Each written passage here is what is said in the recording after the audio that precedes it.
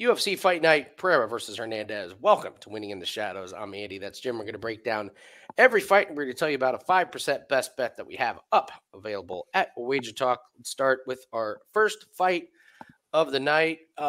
Listen, Dana likes fights that don't go very long, and boy, this one has got to be in his wheelhouse right here. Rebellis to Spain and Austin Lane. Besides unders, what do you think about this fight, Jim? Austin Lane isn't a real MMA fighter. He's just not. He's not a fighter by trade. He's an ex-football player. And God, do I love fading ex-football players that get into MMA. It's just, again, Is this a new theory? It's always been. It's always been. I mean, you got, who's our... Greg Hardy's Greg Hardy's a good one. The best. I can't think of a few of them off the top of my head, but we see it in the heavyweight division all the time. It's always ex-football players. He's just bad, man. I thought he had a chance against Tafa. First of all, you can't lose to a Tafa and get my money. So let's start with that. Can't lose to a Tafa. The Jonathan Dins fight, Lane had a real path to victory and just like tripped over his own 2 feet. Wasn't happening. Dins is ripe to be beat too. Don't get me. Can't wait to get a right spot on that guy. But it's not Lane. We've seen him try to wrestle. He gets a takedown. He can't control. He lets people back up. And if you're going to let the Spain back up, he's going to put you to orbit. I've had an absolutely fantastic read on the Spain. I wanted to fade him his last fight. Did not bet on him. Thought Acosta would win. Sure enough, there it is. The Josh Parisian, again, we thought if it could get out of round 1, Josh could have some success, and he couldn't. Austin Lane's not getting out of round 1. It's not what he does. So I think this is round 1, TKO to Spain. This has to be a record. 4 fights, 37 seconds total. That has I'm sure we could find some real, like if you go down like the rabbit hole, there's probably some guy who fights on the Iowa regional. With one of them being a UFC fight, I mean, 12, 3, 4, and 18 is impressive. So, it is. I'm with you. Austin Lane, if Austin Lane is struggling with, as you said, Atafa and Dins, then surely the striking of Despain is going to be too hard for him to figure out. So I'm with you. It's Despain. There's a reason why he's priced as is. Like, there's no reason to not take Despain by KO. Mm-hmm. Like if it's probably the same price, but Spain ain't going to win by decision. He's not going to win by choking anybody out. He's going to win by knocking Austin Lane's head off. So that being said, I don't know. No, there's no case for Austin Lane. I'm sorry. I wanted to make the case, but no, it's not. There's really not. The under 1.5 at 270 is parlayable. Like it's very rare that I want to parlay it under 1.5, but it's on the table. Yeah. Oh boy, Alice Ardelay versus Melissa Martinez. Now, Jim, I want to be respectful here, so I'll just try and put it mildly. These women are rough. These are not good fighters, and so the UFC was just like, I know, make them fight each other. Mm-hmm. So Ardelay just lost to Shauna Bannon. That's not great. And Martinez just lost unanimous to decision to Elise Reed. We talked about Ardelay going into there. Ardelay has a big social media following. If you like corny jokes about sex, content that you would seriously think came from a teenage boy, follow her on Instagram. It's really, really something. I just think her niche is social media, and it's not really fighting. I think Martinez is faster on the feet. I think she's going to have more volume. Ardelay can get takedown. She's she has some weight in a certain area of her body that lets her hold people down.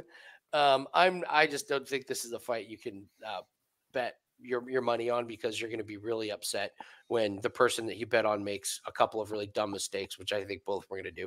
My lean is Martinez, but this is you cannot bet on the. Please don't bet on this fight. Even to go the distance, I wouldn't even really consider, just because both of them can make mistakes. This is as unbettable as a fight gets for me, in my opinion.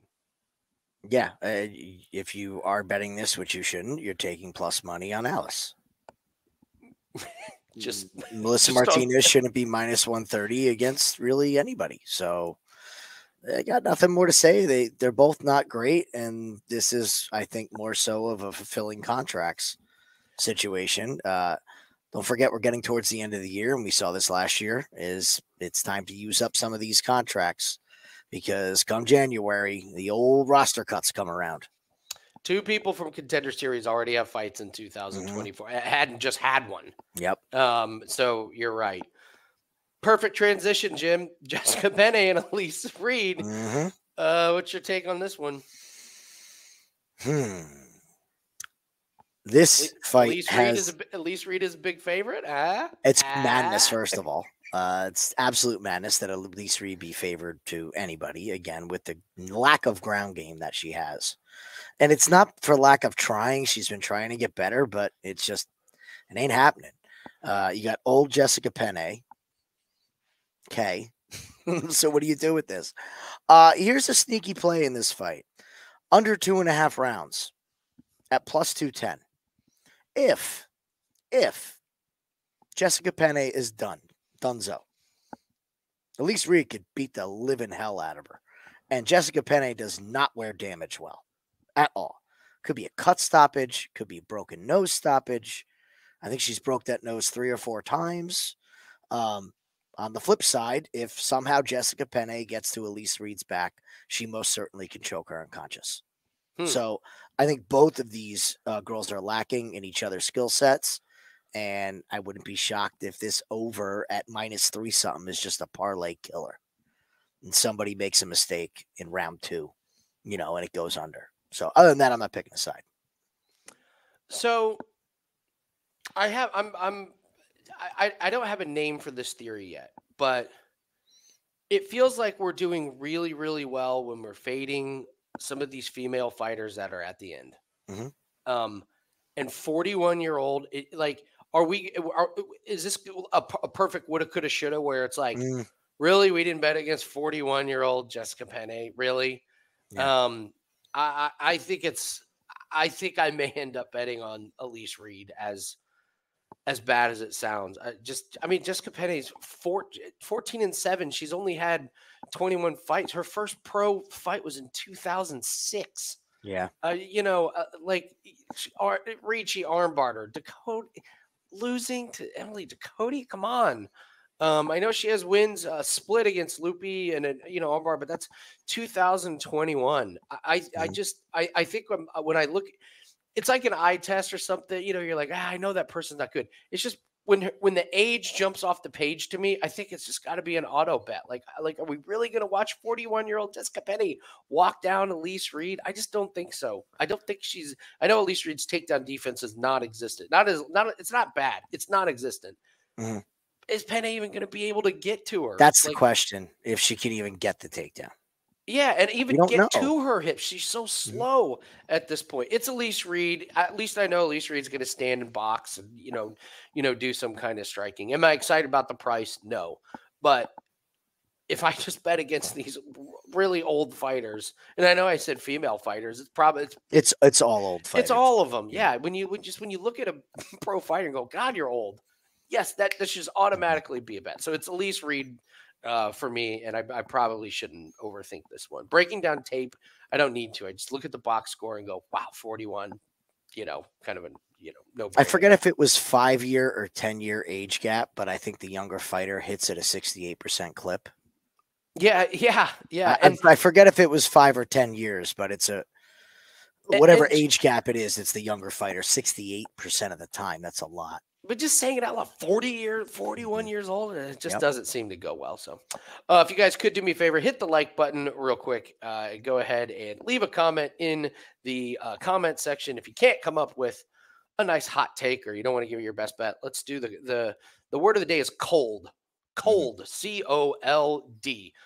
It just got cold here where I live. I'm like, fall is here. You're like, winter's right around the corner. So the word cold in the comment section. Appreciate that. And we mentioned how we have a 5% best bet that is up. That is in the PFL, and we've made one pack that is up at Wager Talk. And that's going to have all of our PFL and UFC play. So you just got one pack for a huge, huge card of PFL and UFC. That is what we have up at wagertalk.com. If you haven't joined the Discord, what are you waiting for? Join the Discord. Tons of free plays. Lots of really good discussion. This is not a Discord for trash talk nonsense. This is a Discord if you take your bankroll serious and you're like us, you enjoy betting your own bets and you enjoy seeing the bankroll grow. It's patient. It's just a no nonsense. There's a lot of fun and a lot of very, very knowledgeable bettors in sports that I don't even cover. So it's been just a fantastic experience for everybody. So if you haven't joined the Discord, please do that. And full disclosure, we always like to keep our numbers updated to everybody. So win or lose, you know where we're at, and we're having a great 2024.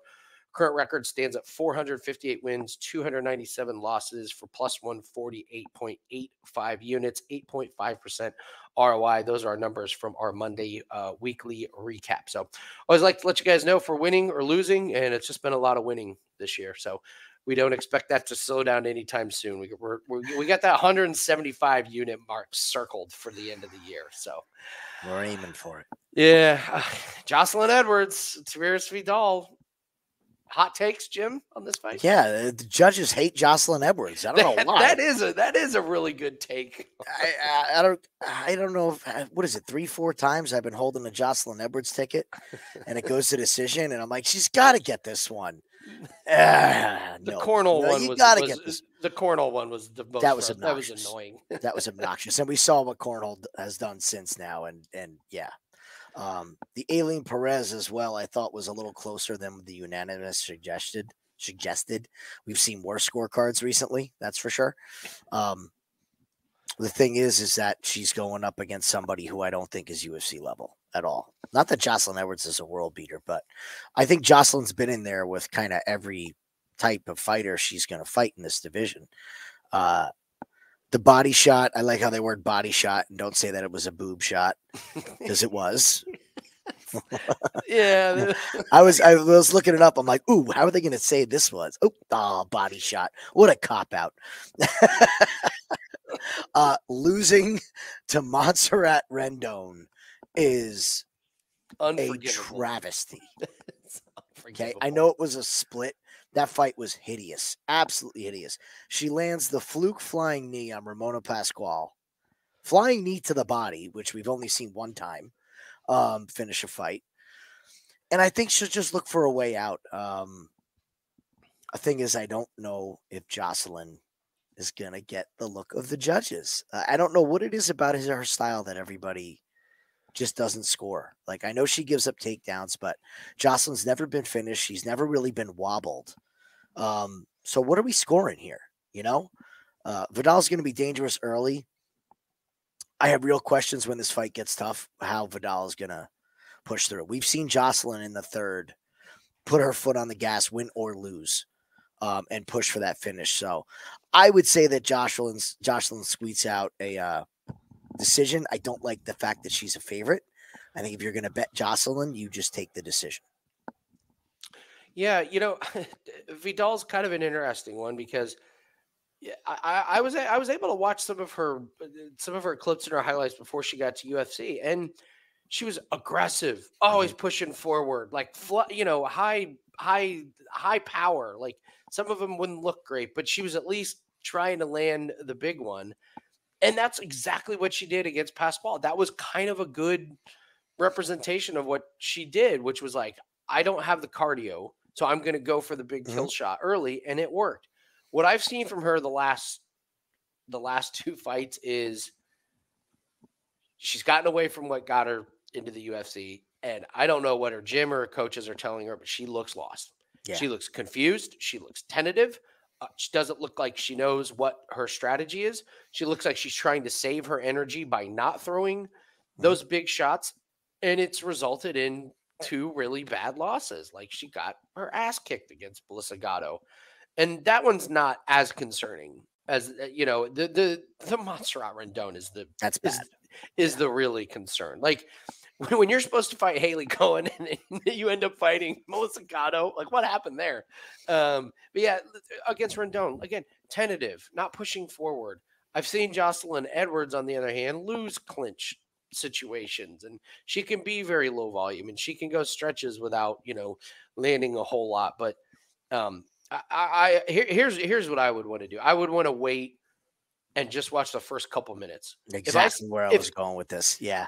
If I see Vidal is back to being the tentative and can't quite pull the trigger, it's Edwards all day, and I'll live bet Edwards, and I'll put her in a parlay piece that I will have selected earlier, and you'll ride out a Jocelyn Edwards by decision. But if Vidal kind of looks like she's going back to the, if I'm gonna lose, it's gonna be because I'm exhausted in round 2 from throwing all these heavy shots. The other thing about Vidal, she's lost weight. She's gotten to the UFC, and I don't think it's helped her. The thing is, it hasn't reflected in her cardio either. I just don't know. I don't know. Yeah. So it's I kind of don't like what I've seen from Vidal the last couple fights, just because it's not what I watched in her fights previous to UFC. I don't know if the coaches have done it to her, if she's kind of done it to herself, but there is just a real lack of motivation and a real lack of focus and, just aggression. So what gym is she at? Let's see. Just says, Team Brothers. Okay. Don't really know who they are. Yeah. You probably aren't going to hear too much, because if she's taking advice from them, it just has not looked good in the slightest. So our boy, happy Brad Katona Fight Week, Jim. Happy Brad Katona Fight Week, everybody. You guys in the Discord, get ready. They're coming. There's another reason to get in that Discord. You get in that Discord ASAP. Jim has some pictures that he always posts. Gene Matsumoto's 15-0. Katona can be just a thorn in this guy's side. I think this is going to be pretty close. What do you like? What do you think? It's a Brad Katona fight, so you're taking it to go the distance. Amen. Brad Katona could have finished Jesse Butler. Come on. What are we talking about here? Seriously. It's the only thing you need to play. Response, but come on. It's the only thing you need to play in a Brad Katona fight. It's over 2.5 parlayed with something. Brad got kind of going to decision on the Ultimate Fighter. He's been going to decision for years. Stop. Come on. He gets a finish in Brave. Everything else is a decision. Matsumoto is looking like a blue chip prospect, but here's the thing. 15-0. It's getting up there, isn't it? It's getting up there, and on top of it, we just saw Dana Argueta look worse than he did in the Matsumoto fight. Yeah. I mean, we can't credit that win at all now. So I'm taking that Argueta fight and throwing it out the window, to be honest with you. So we got to still go back and look at Contender Series, and he also didn't have – look who he fought on Contender. He fought a 6-0 guy. He's 13-0. I mean, yeah, fuck. I could just see Brad making this ugly. I don't think either guy gets finished. This is a decision 10 times out of 10. This is probably one of my more confident plays in the card. You don't need to watch film on a Brad Katona fight. You just take the fight to go the distance. If it's too juicy, parlay it with your favorite thing. That's all we're really looking for with Katona. His striking's not going to knock you out, but he's also fast enough to get out of the way. He's not going to put his neck in, any bad situations or, anything like that. So, yeah, that's it. Mateus Nicolau and Almabayev here. Here's an interesting one, Jim. To me, this comes down to if you think Nicolau's done. If you think Nicolau's done, it's an easy bet for you. If you think he's still got something left, now you're looking real hard at the dog. What do you think? This is a Zoo Almabayev all day long. Are you talking about a straight bet at under minus 200? I really like a Zoo here. I can't put any faith in Nicolau. One of the things I hate the most, it drives me insane. What? When fighters have their girlfriends in their corners, even if they also are MMA fighters. And we saw that, and it was hair on the back of the neck tingling when they walked out.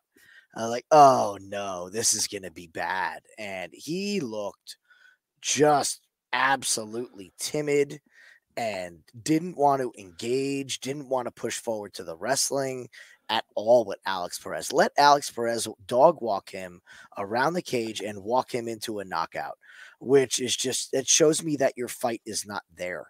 We're coming off 2 consecutive finish losses quickly. Like round 2. That's a quick knockout still in today's UFC with these gloves. And that's post new glove as well, isn't it? So Yeah. if you're getting knocked out with these new gloves, that's a problem. He beats Matt Schnell, who's retired. David Dvorak is a flunky. He's where's he been? Tim Elliott, I'm pretty sure that fight at the time was Tim Elliott in the midst of his chaos. Manel Cape is a head case. So we kind of can poke some holes in this record. And if you're asking me who the UFC wants to push, I'd say it's the 20-2 Dagestani, just a hunch. Yeah. Not that he's fought a crazy level of competition, but look, this guy's a Terminator. If Nicolau had a problem with Alex Perez's forward pressure, what the hell is he going to do with Almabayev? So Yeah. I love Almabayev in this spot. Love him. I wouldn't be surprised if he gets a submission or knockout in this, just because of the lack of durability from Nicolau.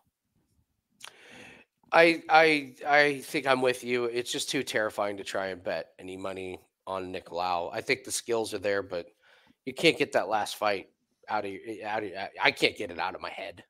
So it wasn't a knockout shot that knocked him out. That's the thing. Yeah, it was like a lunging punch. Like, no. Yeah, it wasn't a huge one. So, all right, Almabayev is the pick there.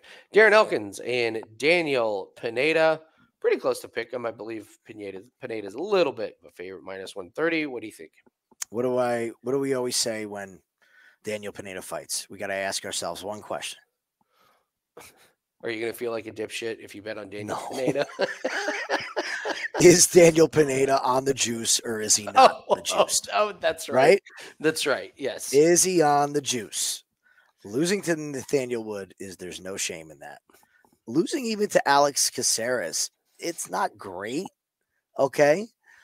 That Tucker Lutz fight, that was juice. Yeah, it was obvious. Yeah, that was juice. The Andre Fili fight, that was juice. Clearly juice. Yeah. Yeah. So this is pretty simple. You don't bet anything on this until you see Pineda and what he looks like. I will say that Pineda has been cornering a lot of fighters. We've seen him a lot in the corners recently. He's still invested in the game. He's still training every day with these guys. I don't know why the UFC loves him so much. He feel like he's got 3 or 4 different passes in his career that he's still here. And look, the damage is starting to add up for Darren. It really is. Like, it's to the point now where I worry. Look at his profile picture on Tap. They couldn't even pick one where he's winning. No, he is winning in that fight. No, I mean like winning at the end of a fight, like with his hand raised. Like, no, let's pick the one where he's. That's because it'll get flagged because he's so beat up. You can't have that just out there. They save that for the dark web. TJ Brown is bad. Okay, TJ Brown's in one of our favorite fades. I know he won, and if you look at this recently, it's been win-loss, win-loss. This man managed to lose to Jonathan Pierce. That has not aged well. No, that has not aged well. And look at the run. So he beats Derek Minner, who has, a minute and a half of gas. What has Eduardo done since that fight? I don't think That's a great point. What's he done? He's over in Samurai House. There you go. See, he's losing to Kevin Villegas. There you go. That's one of our guys. UFC. Yep. So I think this is the end for the damage. I do. Pineda's going to cause a car crash. So is Darren. And I just don't see the power of Darren Elkins. Now, that being said, if Darren Elkins is still there in round 2, you're damn sure you're betting Darren Elkins. But I would not be shocked to see this really look ugly at the end of Darren Elkins' career. I'm going Elkins. This is fun. I want nothing to do with Pineda. Like, off the juice, he is so slow. He is so plodding forward. It's bad. I mean, Elkins is sloppy. He's super aggressive. He can wrestle. He can get you some takedowns, and he can turn these fights into brawls. Yes, the end is near for Darren Elkins, but is Pineda really the guy to do it? I don't think so. I mean, like you said, losing Nathaniel Wood's one thing, but he really got beat up. The other consider. So who's he beaten? Okay, Tucker Lutz and Herbert Burns. Yeah. Those are your wins. No, thank you. I'm not betting on Daniel Pineda. I mean, yeah, the last one against Nathaniel Wood, he was talking about like how his gym got flooded, but he wasn't there because he was in Denver cornering other people. So what's his real motivation here? I know there's a big step down from Pineda, but Elkins could just turn these fights real ugly, and I'm He not sure. can. I'm not sure Pineda is going to be the guy to keep up with him. It's a live bet spot. I mean, there's no For way sure. you're going to see a pre-flop bet from me or Andy on this fight. I can guarantee you that. Absolutely. Not It's making the definitely a client live list. bet spot. Yeah. Yeah, not making the client list. All right, Jake Hadley and Cameron Smotherman. Hadley was going to end up being a plus money against Brady Highstand, which I really liked. Now, he got handed a gift, didn't he? Yeah. What do you think? Anything sub minus 400 is like just take Hadley in this spot. Cameron Sutherman is one of the worst fighters that I think we've seen. Just have not been impressed with this guy at all. He loses on Contender, and he's fighting these clowns with these records. He's not good. He's not good. And I think the UFC's doing Jake a bit of a favor here. Because he took that last fight, what was short notice and up a weight class, right? Yeah. I think, right? Yep. Against Loughran. Yeah. Did him a favor. And if Jake loses this fight, he's probably getting cut. Like, back is against the wall here, big time. I like Jake Hadley. I think this is going to end up being Jake Hadley by club and sub. He's not going the distance with Jake. If the grappling starts, Hadley is going to be worlds above Smotherman on the ground, worlds above him. So Jake Hadley all day long in this. I know it's terrifying, but it's about the matchups. He put on a hell of a show against Loughran. I thought it was a great fight. It was a really, really good fight for him, especially coming off of the Cody Durden where he kind of got embarrassed losing to Charles Johnson. And then he knew he had to do something because he's not well liked in UFC behind the scenes. He's just not a likable person, guy, fighter, however you want to say it. But man, you can turn it around pretty quick, and I think some people were really surprised and happy with that. If he has another good performance here, all of a sudden it's like, oh, Jake Hadley, okay, I guess I could like Jake Hadley. He's looking at another 4-fight contract if he. Yeah, he got handed the opportunity that a lot of guys don't get, which is like you go from an underdog to you're going to be an overwhelming favorite that you can put on a really good show. So it's Hadley all day for sure. Smotherman is not very good. Subaderji and Charles Johnson. Charles Johnson's minus 230. This could be one that minus 230 may look like a bargain. That's my opinion. I think Sumadarji's kind of end of the road here. What do you think? Agreed. Could you pull up Sue's page? Sure. I like this new Charles Johnson. This dedicated to actually succeeding in fighting, not just trying to get paychecks. Well said. Choked out by Tim Elliott in round 1. Choked out by Matt Schnell. And bad looks. That was the one where he had Schnell dead to rights a million times and just somehow could not get Schnell. Yeah, but like, how can you not fit? Like, where's your power? It's Matt Schnell. We've seen guys without punching power. Where's your power?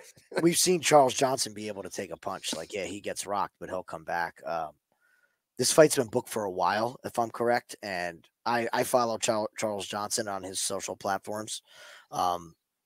I like this new Charles Johnson. I mean, look at this. We went from our short notice guy just taking fights to now he actually gives a crap about his career, and he's rattled off 3 in a row. Not horrible fighters that he's beaten either. He puts it on Hadley. He puts it on Maxim, which was a big step up, but he did the job. And that knockout of Josh Van, I mean, I know Van's not a world beater. We're kind of learning that, but oof, man, Charles is sitting on some stuff here. And his cardio is on point. We saw Madarji fade. This could be – now here's where it gets me worried. I know it's a Charles Johnson fight. You want to take Charles Johnson by decision. But we've seen Sue Madarji fall apart here. 2 times in a row. So I think you just stick with the money line on Johnson, and you do what you will with it. Yeah. I'm not really interested in props. Playing less props this year has been very profitable, especially with these new gloves. So give me Charles Johnson on the money line as a parlay piece, most certainly.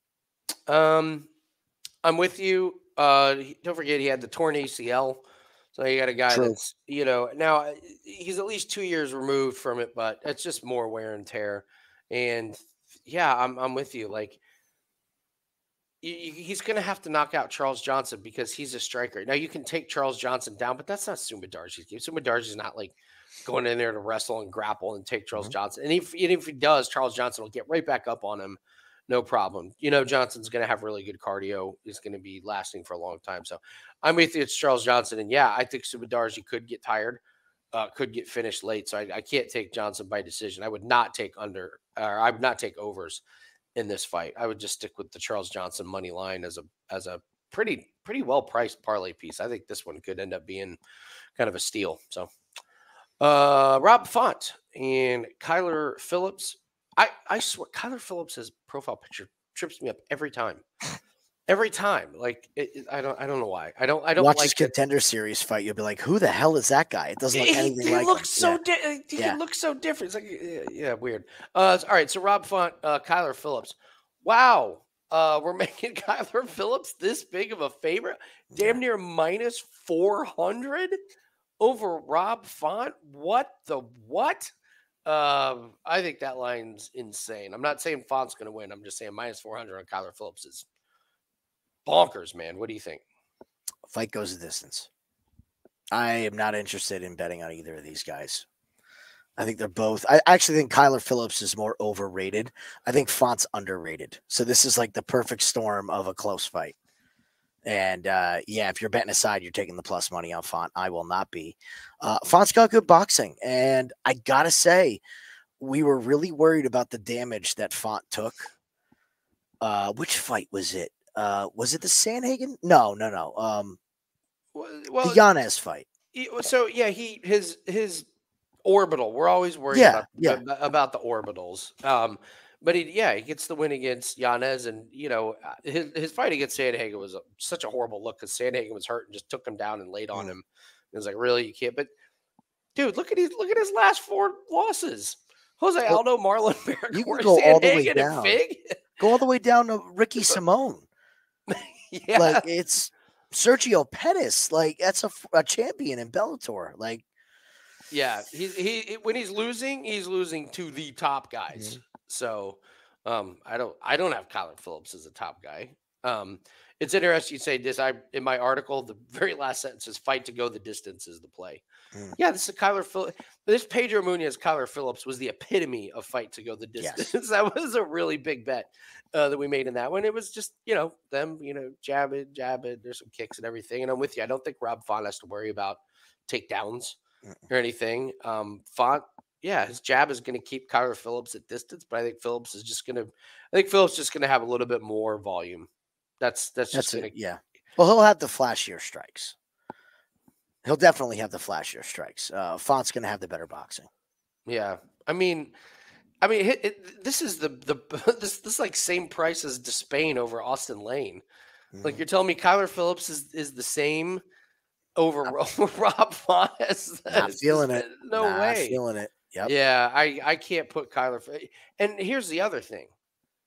If you do like this fight to go the distance, now you're asking the judges to give you the right decision. And that is a terrifying proposition. So, I don't care who wins. Fight to go the distance. That's kind of the way that we would suggest playing it. So, all right, main event time. Again, hit the like button. Leave us a comment. Tell us your best bet. Code word of the day, cold. Type the word cold in the comments section. Really helps the algorithm out. Really appreciate you guys watching and subscribing to the channel. Jump in the Discord as well. Man, what a great main event. On paper, this is fantastic. I hope it lives up to the hype, but it's Michel Pereira fight. It's an Anthony Hernandez fight. Kind of hard to believe that this isn't going to be just a really, really great fight. What's your take? How do you see this fight going down? Oh, I'm so excited for this. I'm so excited. I want to learn so much about the two of these fighters with this fight. The Michel Pereira that we've seen recently has been a different beast. However, I don't think he's really fought anybody with a whole lot of firepower coming back his way. And by firepower, I don't mean punching power. I just mean somebody who excels in one part of MMA. What does Petrosky excel in? Nothing. Yeah, you're right. Oleg Zajac, nothing. Yeah. Gutierrez, nothing. Getting tired. Let's go even lower. Ponzinibbio, nothing. Fiallo, nothing. Nico Price, nothing. Chaos Williams, nothing. He hasn't fought a specialist. Fluffy Hernandez is a specialist. And he's a specialist in, you can throw all you want at me. Now we're going to fight. Now that you're tired, now we're going to fight. This is a live bet spot, a live bet hammer spot. The books are going to be sharp to it. If Pereira's landing these things big, he's going to pull some shit out in the first round. He'll throw one off the cage, something. And if Fluffy can't get the takedown and he gets to round 2, you're going to have to bet this during round 1, but you could get a killer number on Fluffy Hernandez. If the knockout doesn't come in round 1, it's not happening. It's at that point because Fluffy's going to start working his game. The physicality edge is most certainly on Pereira, but it's about the cardio, man. It's weaponized cardio. And I think it's going to be Fluffy pulling this out if he survives round 1.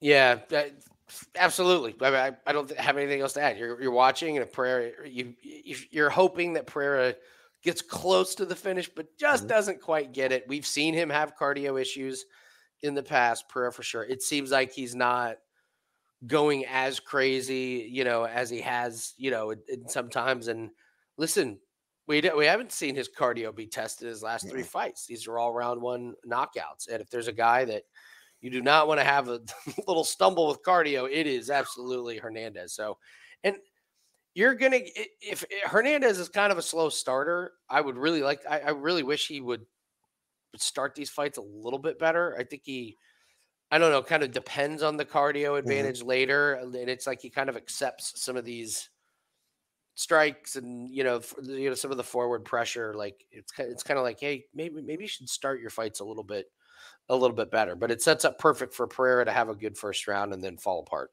And then Hernandez gets it. So I agree that this is not a situation where you want to pre-bet on Hernandez. Just wait. You're probably going to get a much better line. Now, if you want to pre-bet on Pereira, you're absolutely going to have to bet before. So, and Pereira's plus money. If you take him now, he's going to probably be a big favorite, later towards the end of round 1. And then you just don't want any part of trying to live bet on Pereira. So, all right. Quick on the trigger in this fight. That's the way I would word it. Whatever you're going to do, you got to be quick. Yes. Yeah. All right. Let's do a parlay buster and woulda, coulda, shoulda. I'll let you go first. Let's do parlay buster. I'm going to steal Kyler Phillips before you get to it. Yeah, that's really smart. No, it's just 100% Kyler Phillips. We're just going to agree to disagree. Or I'm sorry, we're going to agree to agree that Kyler Phillips is the one because, there's not a whole lot of parlayable, fights. Hadley's going to be a big favorite, but I don't think he's losing to Smotherman, and I don't see Despain getting tripped up. So there's only a few parlayable fights, but Kyler Phillips at minus 400 is the one that I could absolutely see Rob Font, stealing that one. All right, and let's do woulda, coulda, shouldas. These are the bets where, like, at the end of the night, we're just like, man, why didn't we lay the farm on that? Why didn't I lay my mortgage on that one? Which one are we going to regret not going big on? I'm going to take a zoo against Nicolau. Oh, good. Yeah. I think he's ready for the step up. I think he's catching a declining fighter and a guy who's kind of lost on what he's good at and how to win fights. I think Nicolau does not know how to win fights with the current state of himself. I'm going to go Elise Reed. I'm going to go. I can't believe we didn't fade a 41-year-old Jessica Penne, regardless of who she's fighting. Elise Reed still has, Elise Reed still has UFC experience, and she's going to be faster. And Penne, I think's done. So, all right, guys, that's going to do it for us. Don't forget to grab that 5% PFL UFC pack. Good luck on your place, and we'll see everyone later. See you later.